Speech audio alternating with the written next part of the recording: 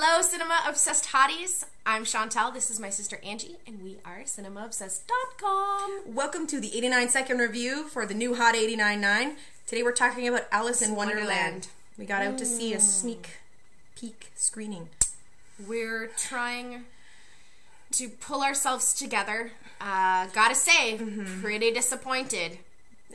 Nothing special to say here. We wanted to love it. We really wanted to love it. We love Tim Burton. We're Tim Burton fanatics.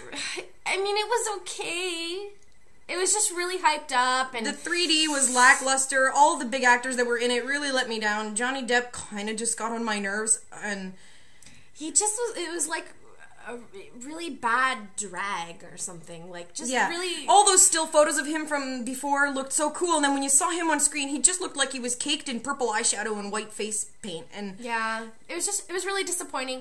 But I will say, though, it was interesting, the storyline, is they kind of pitched it like it was a remake, but it was kind of more of a sequel. Without ruining anything, I'll tell you, it's Alice goes back to Wonderland, and they're wondering, all the characters, if she remembers them, and she's more involved in the story instead of in the original, she's just stumbling through.